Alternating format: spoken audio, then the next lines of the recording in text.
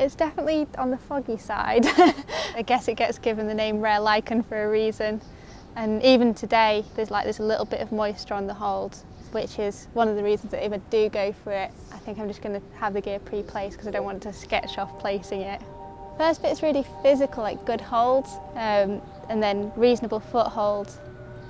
As you change corners, it goes into slightly smaller holds but really sketchy feet as well, so the last bit's quite delicate. I think the hardest bit is actually changing sides, in that it's a little bit off balance. So you get some good cams at the start, but after the first couple of moves they aren't really going to do anything. If you fall off, you're going to be hitting into the rock. And then you get 2 small brass offsets for the first bit. You get a size 0 and a size 1. And then you go round the corner, and I've got in size 2 brass offset and a ball nut. So it's all on the small side.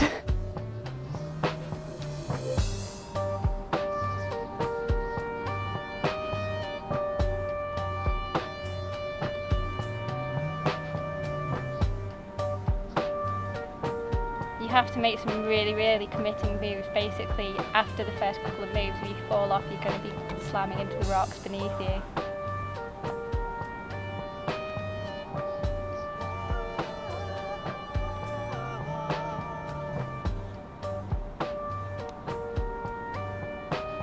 I had a little moment as I was changing the rest, and I was like, oh god, I'm fully committed. And the feet are so sketchy.